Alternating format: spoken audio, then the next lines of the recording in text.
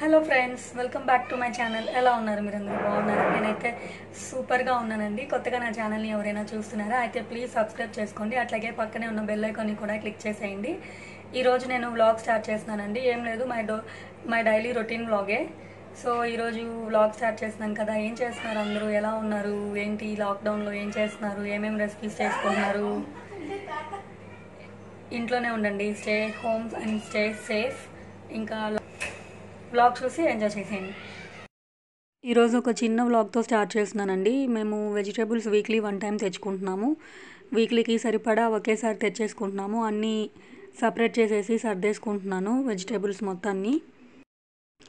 తర్వాత నేను లంచ్ కోసం ఎగ్ తవా ఫ్రై చేశానండి. ఇది స్టార్టర్గా కూడా చెప్పొచ్చు. చాలా అంటే చాలా యమ్మీగా, చాలా టేస్టీగా ఉంటుందండి. ఇది మొత్తం దోశ ప్యాన్ మీద చేసేస్తాము.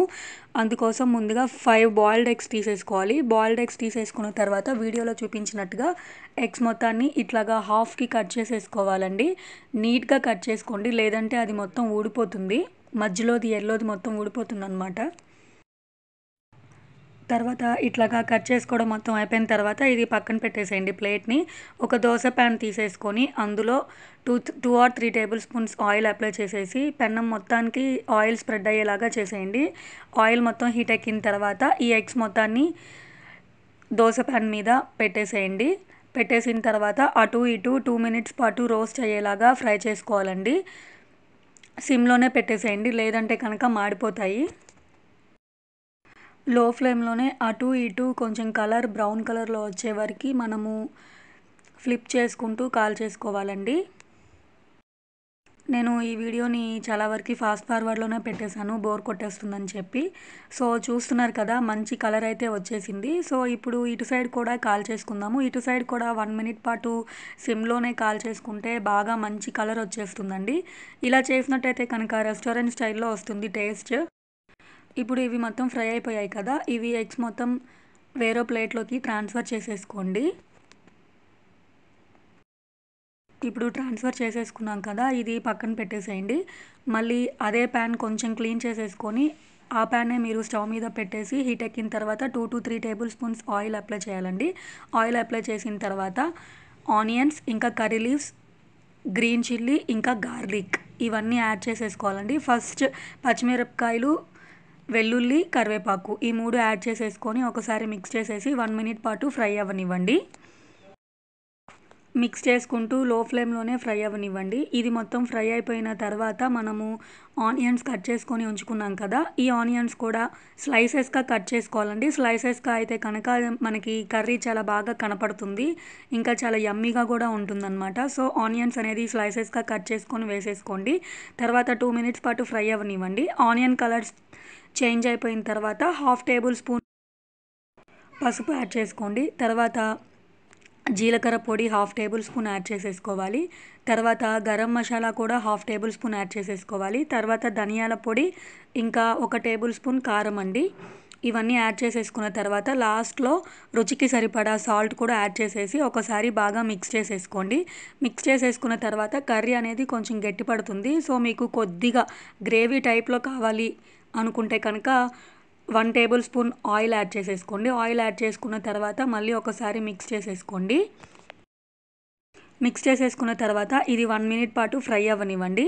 ఫ్రై అయిపోయిన తర్వాత మనం ముందుగా ఎగ్స్ని ఫ్రై చేసుకొని పక్కన పెట్టేసుకున్నాం కదా, ఆ ఎగ్స్ మొత్తాన్ని ఇట్లాగా ఉల్టాలో పెట్టేసేయండి. కర్రీ మీద నీట్గా పెట్టేసి ప్రెస్ చేసేయండి.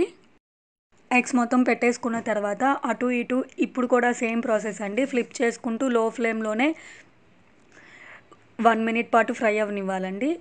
ఇది మొత్తం కర్రీ ఎగ్స్కి మొత్తానికి పట్టేదాకా అటు ఇటు ఫ్లిప్ చేసుకుంటూ లో ఫ్లేమ్లో ఫ్రై అవ్వనివ్వండి. ఇలా చేసినట్టయితే కనుక చాలా టేస్టీగా ఉంటుంది. ఫ్రై అయిపోయిన తర్వాత స్టవ్ ఆఫ్ చేసేసి ఒక ప్లేట్లోకి సర్వ్ చేసేసుకోండి. ఇది కర్రీలా సర్వ్ చేసుకోవచ్చు, లేదంటే స్టార్టర్లా కూడా సర్వ్ చేసుకోవచ్చు. చాలా అంటే చాలా టేస్టీ యమ్మీ తవా ఎగ్ ఫ్రై రెడీ అయిపోయిందండి. ఇది మొత్తం దోశ ప్యాన్లోనే చేసేసుకుంటాం. చూస్తున్నారు కదా, చాలా అంటే చాలా సూపర్.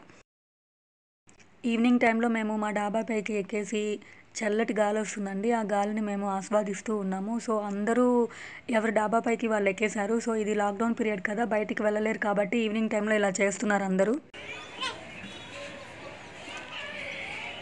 ఇప్పుడే ఒక వీడియో కూడా షూట్ చేశానండి, అది డల్గొనా కాఫీ. సో ఈ డల్గొనా కాఫీ మీకు ఈరోజు వస్తుందా, రేపు వస్తుందా, ముందు ఈ వీడియో వ్లాగ్ వీడియో వస్తుందా, లేదంటే ముందు ఆ వీడియో పెడతానన్నది నాకు క్లారిటీ లేదు. సో వ్లాగ్ చూసి ఎంజాయ్ చేసేయండి.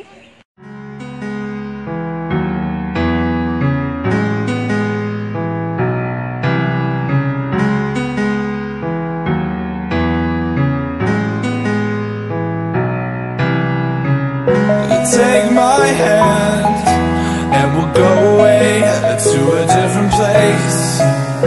Float on air and we'll hide away. I'll be your escape. Look up and feel the shifting winds tossing us around again. Hold tight, get ready to begin and just levitate.